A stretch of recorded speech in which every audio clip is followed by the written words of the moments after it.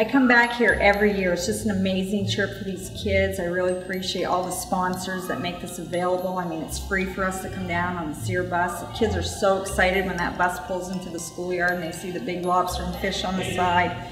And they just can't wait to get down here. And when they come in and see that big tank in there with the lobsters inside, it just gets their excitement going. And when they zoom in on their schools and pull back out and show all the way they've come just for this unique program. And the hands-on experience is wonderful. The technology, they get to use iPads. Some of them have never been able to ever use an iPad before, touch screen. It's great teamwork for them. They have to learn how to work together.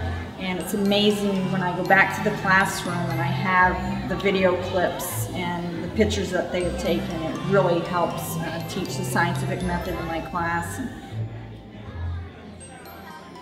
They just have a real connection. It means more to them because they've been here, they've had the hands-on experience, they've been able to touch the lobsters, look in the microscopes.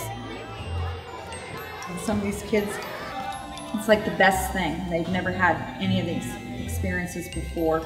Like I said, some of them have never even been to the ocean before, so it's a great chance for them to see how the rest of our state works and operates. There's a lot of opportunity for them that they might have never been made aware of before.